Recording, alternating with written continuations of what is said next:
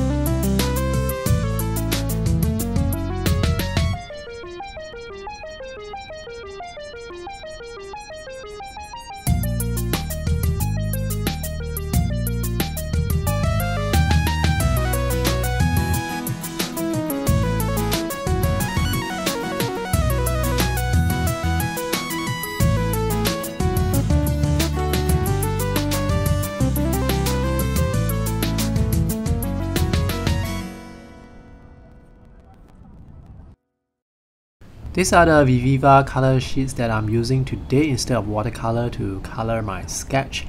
The creator sent me a few samples to try out. This is actually the second version. I think I'm going to make another video to compare this second version to the first prototype version so that you can get a clearer view of this. Now the colors are very intense. Some people actually commented in the comment section saying that this is quite similar to Peerless watercolor. If I am not wrong, Peerless color comes in loose sheets and this is in a nice compact booklet form. But other than that, the way you use them is quite similar. You just use a water brush, or can have a normal brush like what I'm using right now, and just wet the colors on the paper and then apply it onto your artwork. The colors are very intense, and they are so intense that it's difficult to see what colors they are when they are on the pages actually.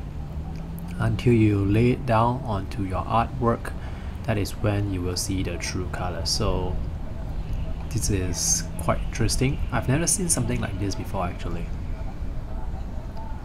Now if I were to compare this to watercolor, first thing that comes to my mind is this feels very much like those watercolor inks instead of watercolor.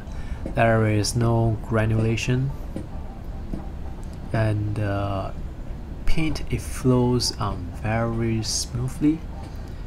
It's like applying tea, you know, tea versus coffee. This feels very much like tea, very light, very transparent.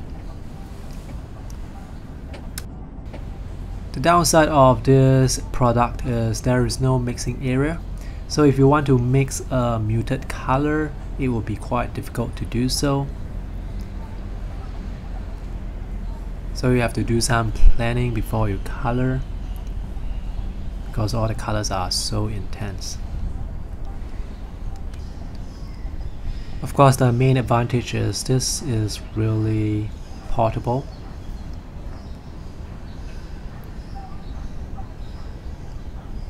So right at the bottom of the booklet at the edge there, you can see some color stripes. So that's how you identify which colors are on the pages. I'm going to use this for a few more days before I come out with a detailed review. So that's it for my sketch. So this is how my sketch looks like. The Viviva Color Sheets, it is really very small when compared to the almost A4 sketchbook that I have. And the colors are very intense. I'm not sure if you can see it, but the ink inside the bottle that I have, it's very transparent. You can almost see through it. There is actually a piece of plastic that separates the colors on the pages, so the plastic prevents the colors, the wet colors, from touching each other. This is going to take a while to dry, so I have to put it like this. Make sure that the pages get some air, because if you were to have all the pages stick together, they are not going to dry properly. So that's all for the quick sketch. I have to run off to the meeting now. See you guys in the next video. Bye.